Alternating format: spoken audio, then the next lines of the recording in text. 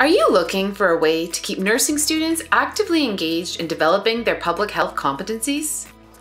I'm worried about the kids in the breakfast and lunch program at the school though, and whether or not they'll have access to regular healthy meals while school's out for the summer. We have 3 brand new virtual simulations designed to do just that. And the best part is that they are completely free and designed to be accessible for students. We call these simulations games because they are designed to be interactive and engaging. Students can play them anywhere and learn by making mistakes in a judgment-free, safe space. In each game, learners make decisions about which framework is appropriate to guide their decisions. During the community assessment game, students decide where they should gather data from about food insecurity, how they will analyze the data, and report their assessment. There aren't any grocery stores nearby. There is a neighborhood services organization in the neighborhood. We need to talk to the staff in that neighborhood services center. In Game 2, they are looking for health promotion strategies to address food insecurity. Learners collaborate with clients and community partners, decide which actions are evidence-informed, and implement and assess their interventions. Then, in Game 3, learners get to take part in developing a program to address the food insecurity in collaboration with the community.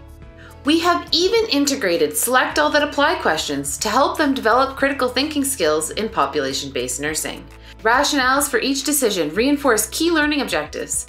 Students say these rationales are the best part of the entire experience because it helps them learn in the moment. These games are designed to build on each other.